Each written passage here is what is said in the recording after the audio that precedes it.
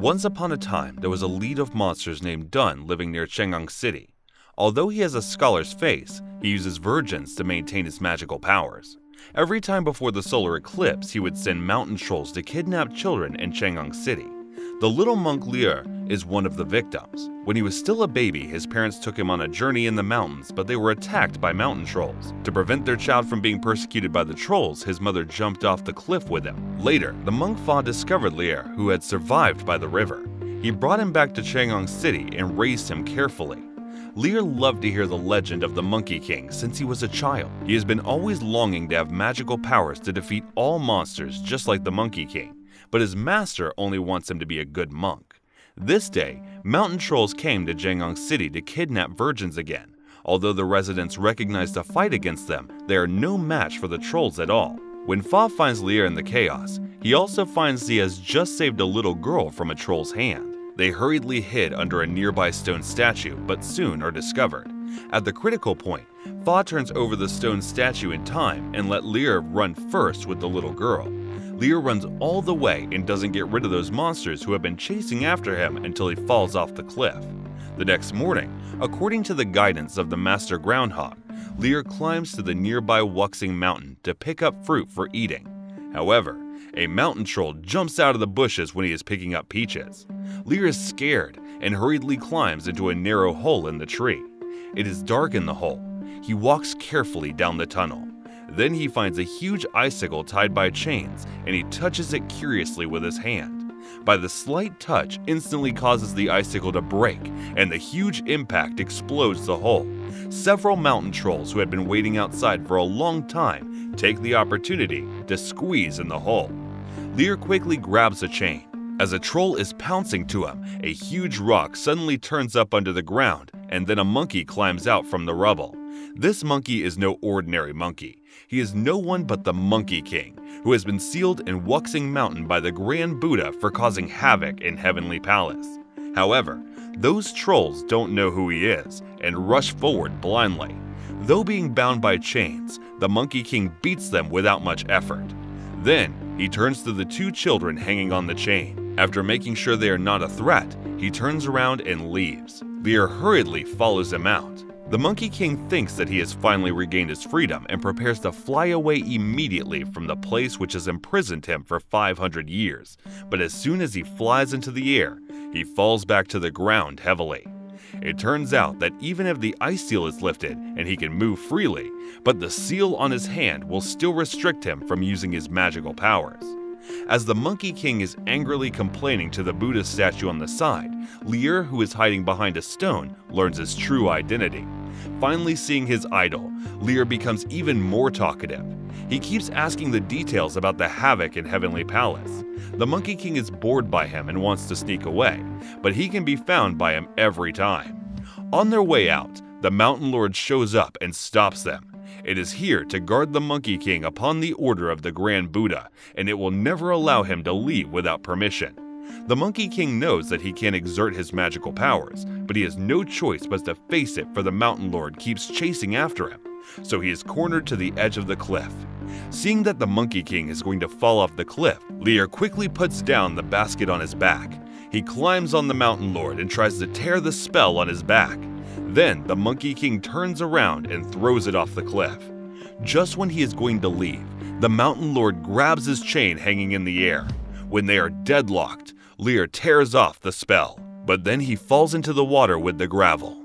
When he wakes up again, he finds himself is back on the shore. Knowing it is the Monkey King who saved him, Lier feels very excited. Then he tells him why the trolls are pursuing him. Though distressed by the seal on his wrist, he pretends to look as if nothing had happened in order to maintain his good image in Lier's mind. When Lier is wandering around, he finds Pigsy in a ruined temple nearby. Pigsy was a war god in heaven. When the Monkey King was causing trouble in Heavenly Palace, Pigsy was beaten down by him and reincarnated into a pig demon. He was going to steal grilled fish, but Lier discovers him, so he has to pretend to be Buddha. But it doesn't take a while before showing his real look. When he hears that the monkey on the side is the Monkey King, he doesn't believe it at all and even tries to challenge him. As a result, with only one beat from the Monkey King, Pigsy is reminded of how he was beaten down to the earth back then. Lear whispers that the war god seems to be even less powerful than the master groundhog. After hearing this, Pigsy feels humiliated, so he prepares to become a panther to capture the Monkey King. But in the end, he turns into a kitty and is pulled by Lear to challenge the Monkey King. But when Pigsy meets the Monkey King, he displays cowardice. First, he transforms into a bug. Later, it disguises as Lear in an attempt to fool them, but it doesn't take long to show his real look. His suddenly enlarged body bounces Lear directly to the edge of the cliff, and the white dragon living in the lake comes out. With a roar, the dragon wants to swallow Lear, but the Monkey King stops it in time. As the dragon is taking a good look at them, it finds that they are the ones who it has been waiting for upon the order of heaven. Then it returns to the lake. The Monkey King feels angry, for he is worried about the safety of Lear. But then he sees that the innocent Lear is not afraid at all. His anger gradually goes away. Then the Monkey King, Pigsy, and the dragon accompany Lear on his way home. On the other side, in order to catch back the little girl, Dunn transforms 2 mountain trolls into human figures and let them wait in the inn, which they will stop by in advance. Pigsy feels the urge to poo, so as soon as he sees the inn, he cannot wait to rush in, completely ignorant the female troll who wants to open the door to welcome them. Unable to find the toilet, he has to poo in a water tank, not knowing that the other troll is hiding in it.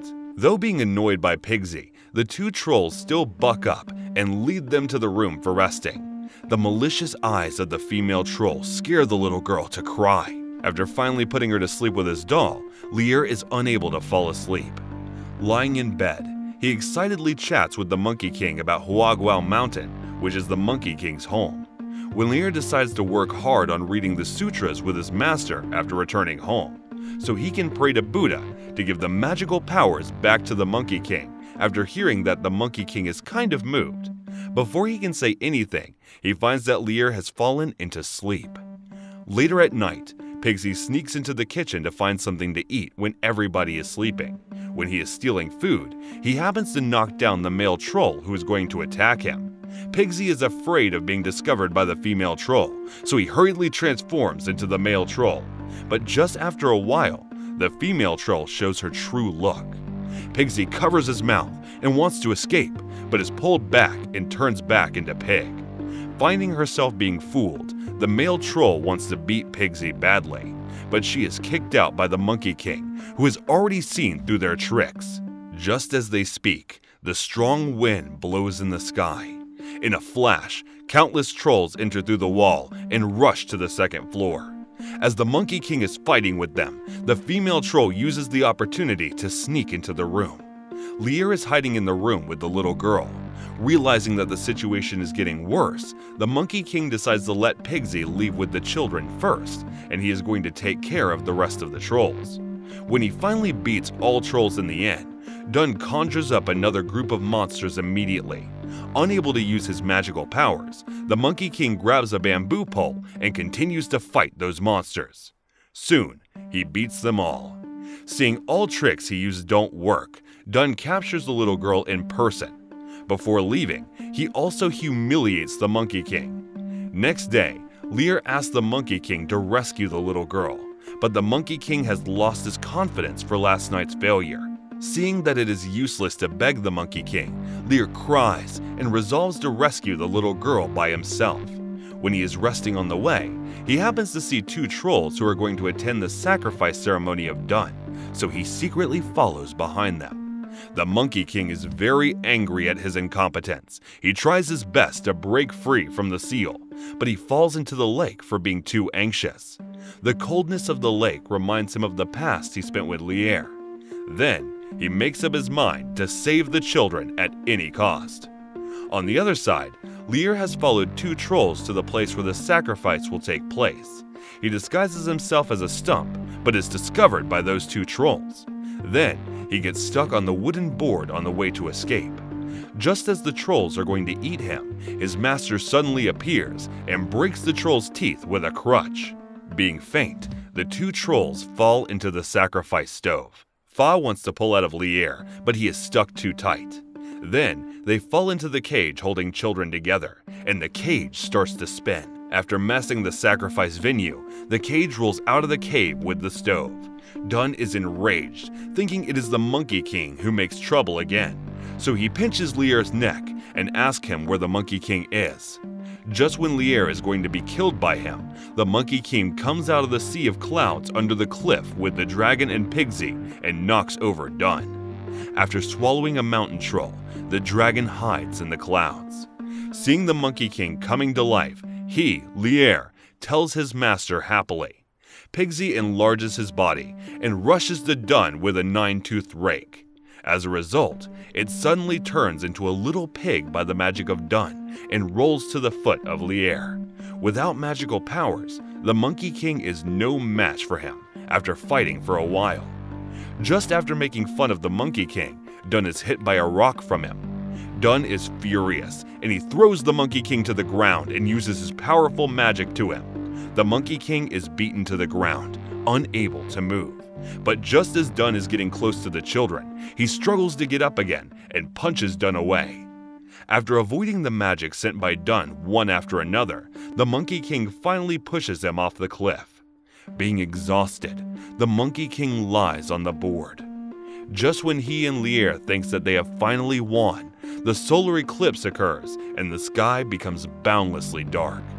Dunn turns into a monster, standing up from the abyss and climbing onto the cliff again.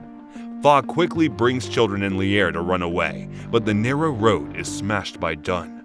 Just when they have no way to go, the Monkey King breaks the huge stone above the cliff in time and smashes Dunn into the abyss. But Dunn soon comes back and emits huge blue light waves from the mouth. The Monkey King is hit and falls off the cliff. Dunn waves his huge claws and punches the Monkey King into the cave. The Monkey King is suppressed and unable to move. Lier wants to rescue the Monkey King, so he gives the little girl to his master. Then he rushes into the cave, regardless of danger. When the Monkey King sees him, he yells at him to leave quickly, but Lier refuses to leave the Monkey King. He picks up a wooden stick and throws it at Dunn. It doesn't do any damage to Dunn, but it enraged him. He leaves the Monkey King and turns to kill Lier.